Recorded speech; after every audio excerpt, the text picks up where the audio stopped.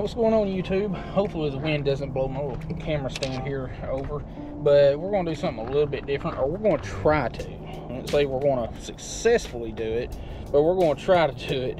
But I've been thinking about doing this video for a while and just never really did it because my brain doesn't function like that. But we're going to do a little drop shot setup down here in this little creek and see if we catch some of the bass with the crappie or whatever else is in here. And drop shot, if you don't know, it's a very, very popular technique for finesse bass fishing, and you can use it pretty much anywhere else. Now, mine, I'm just using a little, casting sinker, a little bell sinker, whatever you want to call it. It don't have to be a actual drop shot style weight, and you don't have to use actual drop shot hooks. I've just got a little eagle claw bait holder hook on here.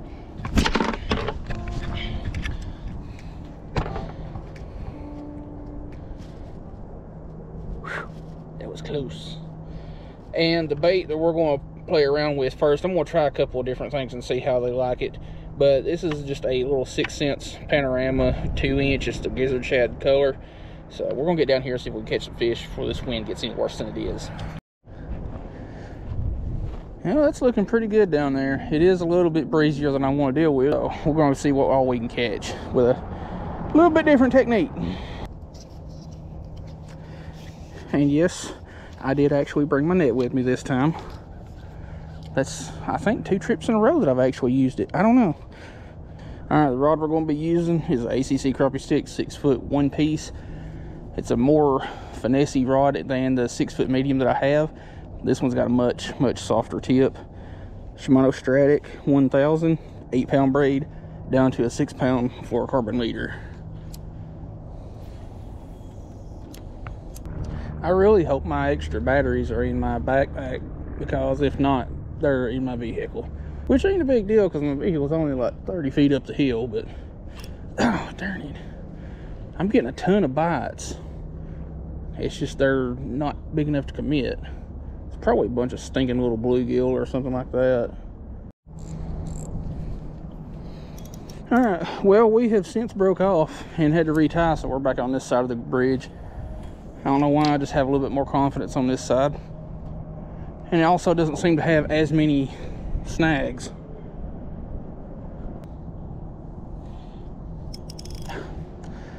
I say that.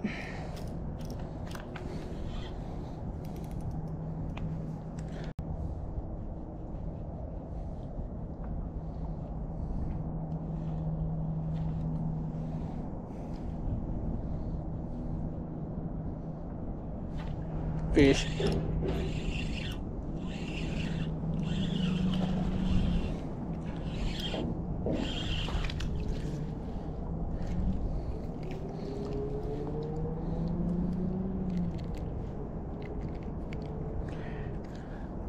Pretty little buck bass. Where's my phone? Gotta have a document from my logbook. Got it on the little drop shot. Oh, slight belly flop. But the way you rig these things up, you're supposed to have the hook pointing straight up like that, but I don't believe it matters. I've caught them with it sitting sideways like that. I've caught them with it sitting down like that. As long as you got a bait on there that they want, I don't think hook position matters. But the way that I'm working this is just casting it out there, letting it go to the bottom, and just dragging it with a very slight little twitch, just dragging it along the bottom till you feel something biting. And with that sinker being in direct contact with the bottom, you're going to feel a lot of what feels like bites. And you got to remember, hook sets are free.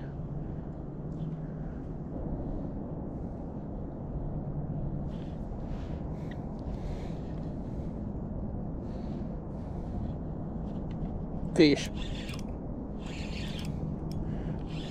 I had missed one, so I just let it fall back and started working it again. And then this little buck came along. Chill out.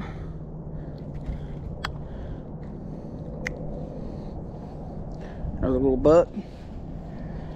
Now, one thing you need to know about fishing a drop shot is you definitely want to be using either monofilament or a leader, simply because this is going to be down there rubbing along a lot of structure and sticks and rocks, whatever, and you don't want to lose a fish because of your braid getting damaged.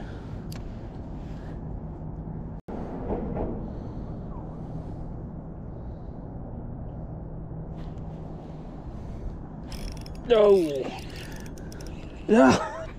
oh, dang it. I missed a bite from one, set the hook, completely missed it, and one picked it up, and then it came off.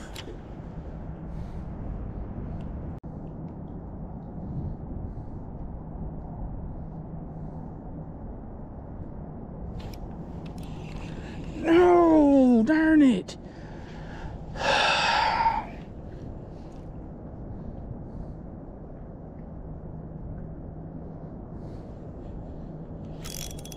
It came back for it. Yeah, I missed it, set the hook, popped out. I let it sit there for a second and went back to the bottom and worked it a little bit. Felt a little tug. Let's get you back. Oh, belly flop, sorry. But you don't, like I said, you don't have to have, you know, dedicated drop shot hooks. Like I said, I'm just using eagle claw bait holder hooks. Now these ain't the most needle point hooks, which would definitely help in my hook sets if I did use some real drop shot hooks. But if that's what you got on you, that'll work.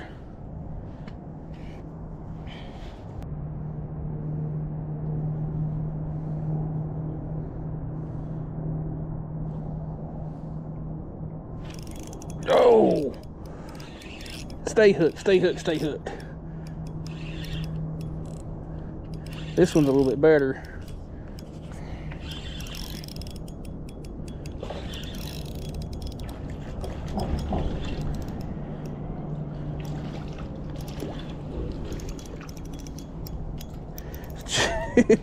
That one is quite a bit better.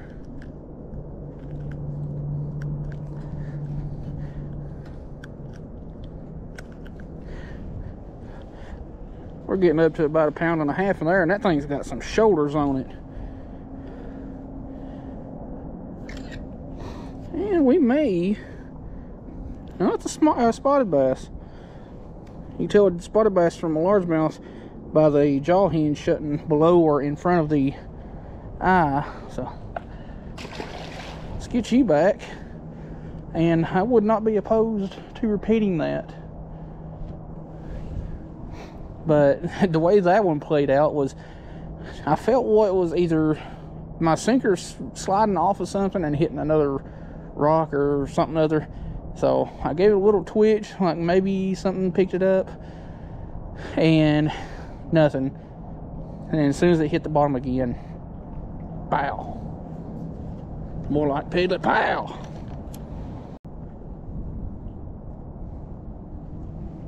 Howdy. Well, I'd be doing better if that wasn't happening. A couple little bass here and there, that's about it. Yeah, bass, little crappie, whatever wants to bite, really. I gotta renew that next month. Well, you're good. Got more days. Yeah. I don't know. I buy mine same day every year because I never changed it from February. I mean, I had to re-up it anyway, so. That makes sense. Yeah. I had to put a reminder on my phone, that way I don't get in trouble. Yeah, you can also, I don't know if you can do it right now, but you can do the auto renew thing. Oh yeah, yeah. I forgot about that. That's one thing you gotta be careful with, though. I mean, if your debit card or anything expires, because we've had a couple people that happened to, and they're like, well, I had it. Yeah, I forgot about that. I may just go ahead and turn that on so I don't have to worry about it. I got you. I'm going to try to. You do the same. Yep. And there you go.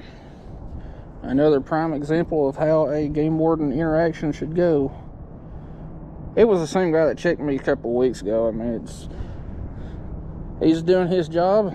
If you ain't got your license on you or refuse to get one, I mean, I understand why people don't want to get one. I totally get that. But refusing to get your license, all you're doing is putting yourself willingly into a worse situation if you were to get checked without one. But don't get me wrong, I do understand why people refuse to get a hunting or fishing license. But again, you get checked and cause a scene because you ain't got your license, you get fines and all that stuff.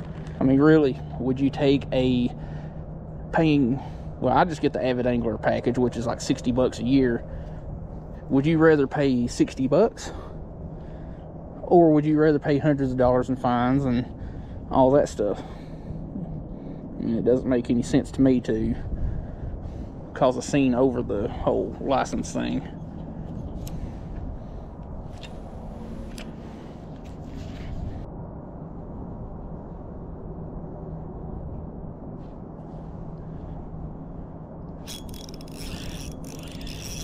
Oh, I switched up colors because I figured maybe they might want something a little bit different in this water. I mean, it's super clear water.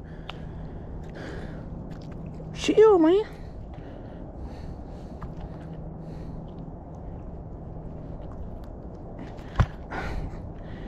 You are hooked much better than I thought you were.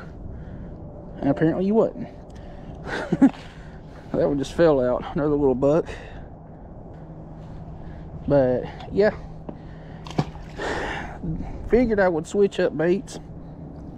This right here is, I'll get you the package here, demolition baits. They are pretty much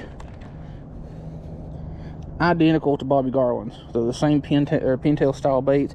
The body itself is a little bit shorter than Bobby Garland's, and I think they're a better deal than Bobby Garland.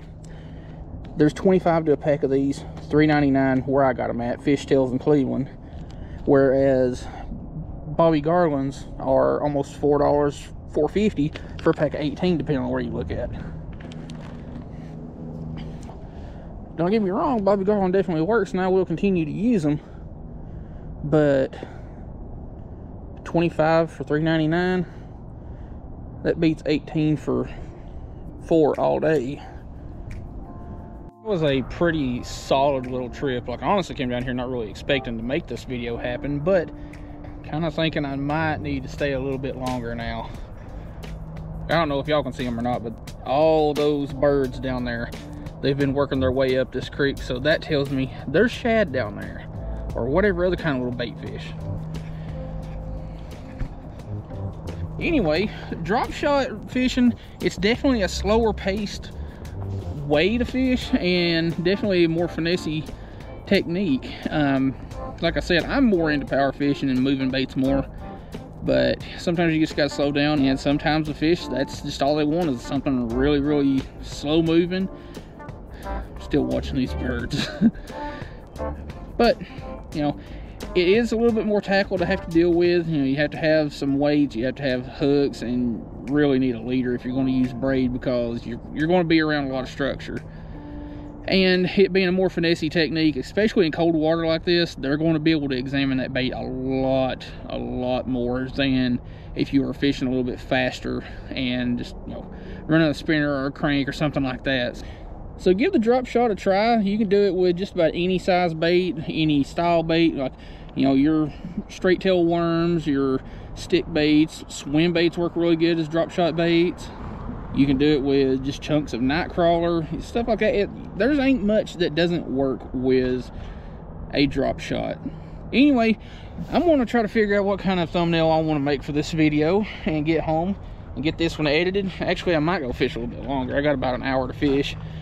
So anyway, hope you liked the video.